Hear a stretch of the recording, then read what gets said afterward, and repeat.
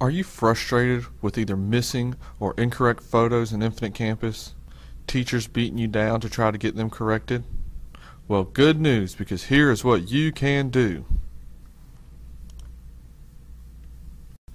First, you'll need to get all the photographs from your photographer. You know, he's the guy who has that weird obsession with dairy products. Once you have those, you'll need to put them all on your computer. No, not quite like that. Let me show you a different way. Usually the photographer will give you a CD.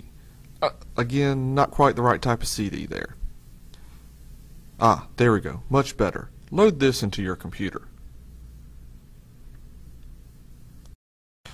Now, on your computer, you will need to right-click on the folder that contains all the photos. Hover over Send To and select Compressed Zipped Folder.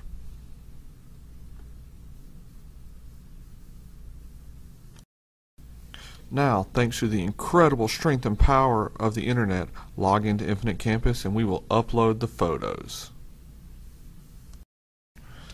In your browser, go to campus.hcbe.net or use your Infinite Campus shortcut, log in, then on the left side, go to System Administration, Student, and Photo Import. Finally, hit the Browse button, select your zipped folder, and then hit Upload. Now you can go from being sad to being glad. Created using Powtoon.